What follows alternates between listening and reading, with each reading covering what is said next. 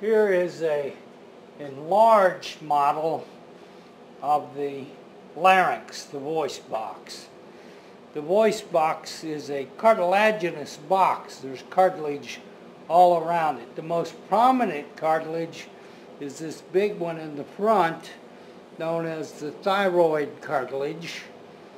This big bone right up here is the hyoid bone, the bone that's not attached to anything else. This is the thyroid gland, just below the thyroid cartilage, the thyroid gland. So if we turn this around now,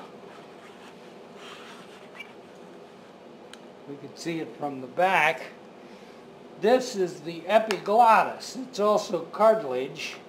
And the whole idea of the epiglottis is when you swallow, the epiglottis covers the opening, the glottis, in the larynx so that you don't swallow food down into your larynx.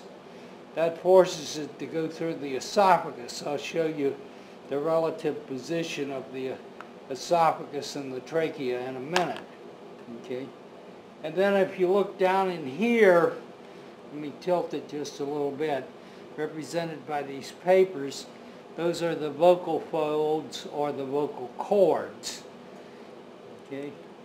And then what you see coming down below from the larynx is this cartilaginous C-shaped ring structure called the trachea.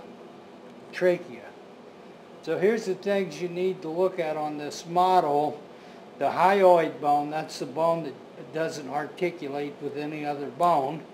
You can see the epiglottis there. The epiglottis normally is up and the glottis is open. The glottis is the opening. Then this is what? The thyroid cartilage. This is the thyroid gland.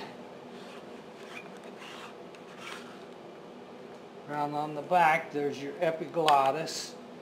The opening's the glottis. Okay. And then also these are the vocal cords or vocal folds around it. And then what's coming down inferior from the larynx is the trachea. The trachea.